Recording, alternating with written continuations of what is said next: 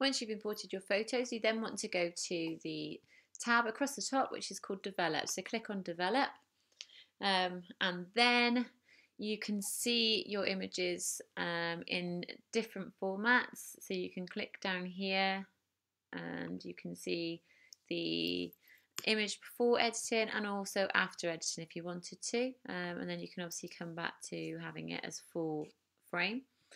So I'd recommend just using this image here because, or this option here, because this allows you to see the image more clearly. And I would expand the window so it takes over. So again, you've just got the image nice and clear.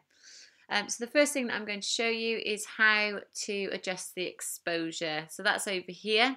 If you don't see that, you can see you've got lots of different tools over here. So you need to expand the basic toolbar. Okay, and once you've expanded the basic toolbar, you've got exposure, and exposure is simple. It either makes it lighter or darker. So what you need to do is just try and find the right balance.